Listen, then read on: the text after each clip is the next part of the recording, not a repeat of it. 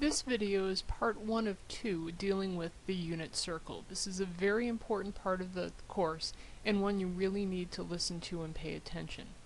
This will talk about the angles between 0 and 360 degrees on the unit circle, as well as those same angles but in radians. We're going to be paying particular attention to our special angles, 30 degrees, 45 degrees, and 60 degrees.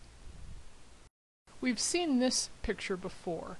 We talked about how if we had a unit circle, the positive x-axis would represent 0 degrees, our positive y-axis would represent 90 degrees, our negative x-axis would be 180 degrees, and our negative y-axis would represent 270 degrees.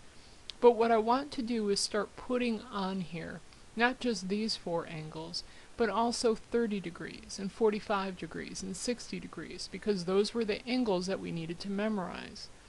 And then also, if we look at the other quadrants, quadrants 2, 3, and 4, what angles should we look at there?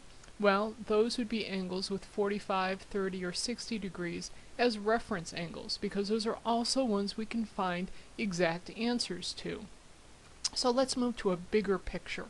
So if this is our unit circle, and I go ahead and fill in the 4 angles we've just talked about, 0, 90 degrees, 180 degrees, and 270 degrees. And then we go and put in our 3 other angles that we know.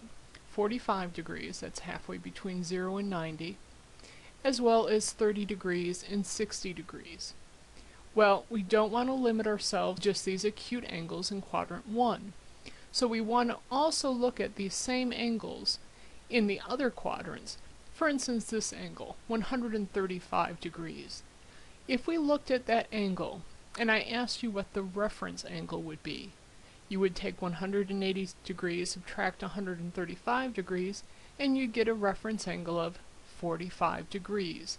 So 135 degrees has a reference angle of 45 degrees. And that's quadrant 2. We could do the same thing in quadrant 3.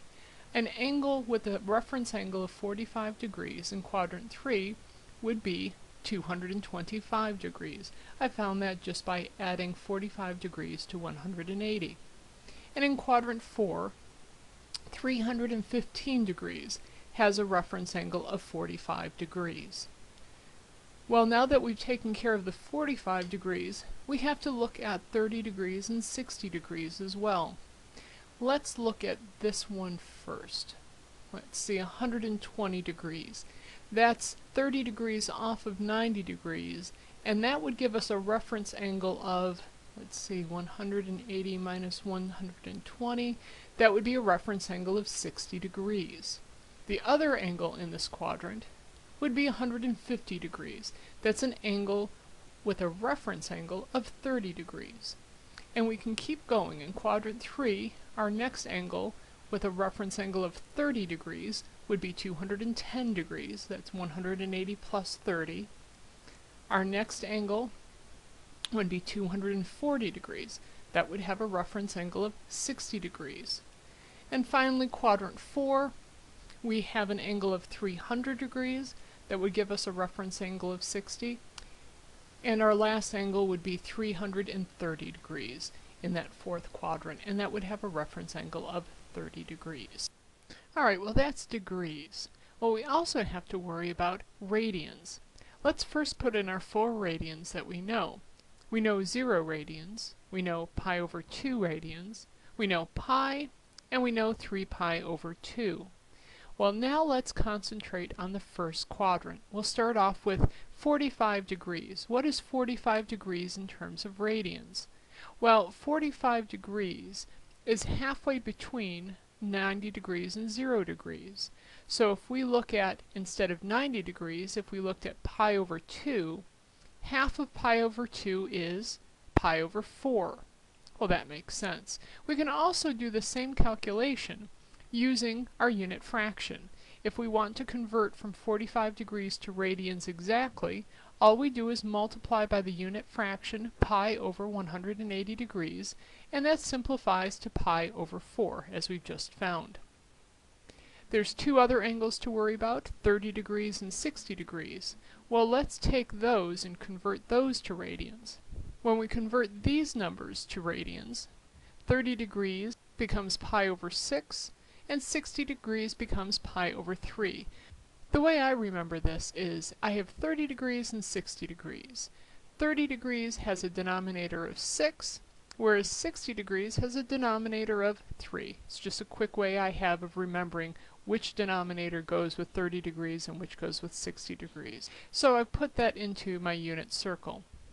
But now we have to look at the other quadrants. Let's first take 120 degrees. If I wanted to convert 120 degrees to radians, I would multiply it by the same unit fraction, and that simplifies to 2 pi over 3. If I go ahead and put that in my unit circle, then I'll spare showing you how I converted 135 degrees to 3 pi over 4 and 150 degrees to 5 pi over 6. The third quadrant will do exactly the same way. I'll take my angles in degrees, multiply it by my unit fraction, pi over 180 degrees, and I find that in this quadrant we have the angles 7 pi over 6, 5 pi over 4, and 4 pi over 3. Doing the same thing to the fourth quadrant leaves us with 5 pi over 3, 7 pi over 4, and 11 pi over 6. Now what I'm going to say now might surprise you. What I'd like you to do is memorize this unit circle. I think it's pretty easy to quickly sketch out the degrees for a unit circle, but you'll find that exams will go much easier if at the beginning of the exam you spend a few minutes and sketch out this unit circle. Sketch out the degrees and then fill in the radians. Well, how am I going to remember the radians? Well, first of all, in quadrant 1, you're just going to have to memorize these, but I think they're pretty easy. As I said, I've told you my trick for 60 degrees and 30 degrees, how I remember which one's pi over 3 and which one's pi over 6, and pi over 4 is pretty straightforward to remember as well.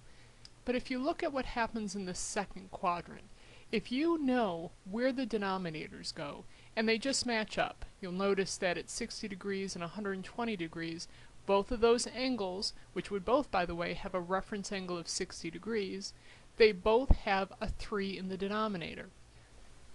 So if you can remember the denominator, there's a trick I can show you. In the second quadrant, if you take that denominator, subtract 1 from it, then that's your new numerator. So for instance, what we just did with 120 degrees, we know the denominator is 3, 3 minus 1 is 2, so that angle is 2 pi over 3. The same thing works with 3 pi over 4. If you know that the denominator is 4, subtract 1 from it, get 3, so you have 3 pi over 4. There's a different trick for quadrant 3. For quadrant 3, you take that denominator and add 1 to it this time. So 210 degrees, which you know is something over 6, 6 plus 1 is 7, so in radians it's 7 pi over 6. In the fourth quadrant, what we'll do is take that denominator, multiply it by 2, and then subtract 1 from it. So for instance, 330 degrees, that denominator is 6, 6 times 2 is 12, minus 1 is 11, and our result is 11 pi over 6. With a little bit of practice, you'll be able to quickly write out the radians for the unit circle, and believe me, it will make your test go much faster and much less work. And there we have the first part of the unit circle, going through those angles from 0 to 360 degrees and 0 to 2 pi.